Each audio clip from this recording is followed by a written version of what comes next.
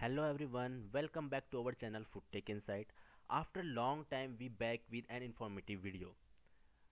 In this video we are going to discuss about the PRP, OPRP and CCP. All of you know that these all terms are related to control measures, but many of you don't know about the among the difference between PRP, OPRP and CCP. So watch full video, you will get to know the difference between OPRP and CCP. Let's start with PRP, which is abbreviated as prerequisite program. What is PRP? These are routine tasks carried out to improve the environment's hygienic qualities or prepare it for food production.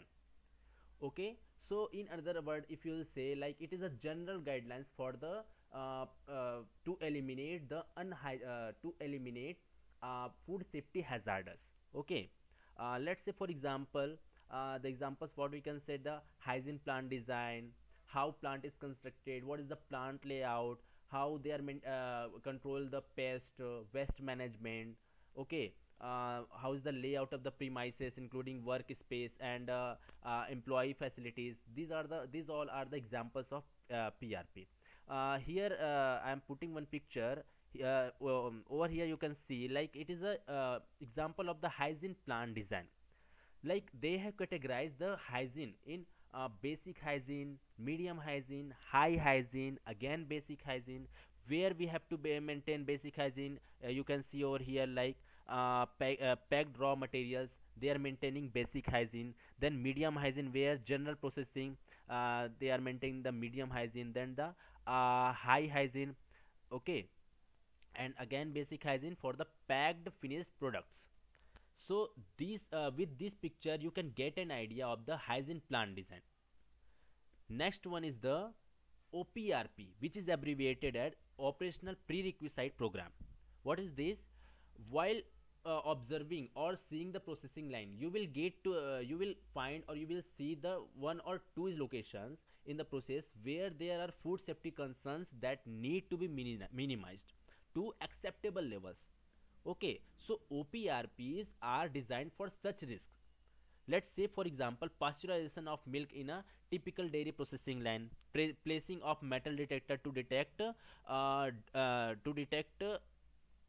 metal in the dough in a typical biscuit baking line. Okay, UV light is there just before the primary packaging, to just sterilize the primary packing material before packing of the product. Okay, next is the CCP, which is abbreviated as critical control points. It is like a OPRP. The CCPs are also identified after a hazard analysis and risk assessment. CCPs are expected to eliminate a food safety risk entirely or reduce it to safe limits. Hello, just see, read this line, it is very important. Like, CCPs are the last safety measures capable of taking care of any food safety risk. If a CCP fails, consider that batch of product unsafe and unfit for consumption. Okay, so it is the last safety measures. CCP is the last safety measure, you should keep in mind that line. The process must be within the critical limits at all time. An example is sterilization. Okay, now let's see the difference between the OPRP and CCP. What is the major difference between OPRP and CCP?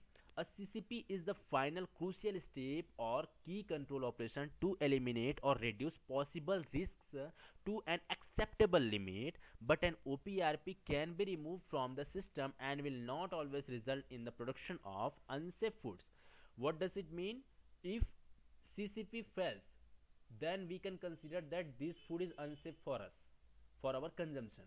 But if OPRP is fail, then we cannot say, or we will not consider that this food is unsafe or unsafe for us. Okay, hope this video is informative for you. If it is really informative for you and you will get some new information, so kindly share this video, and thank you for watching our video.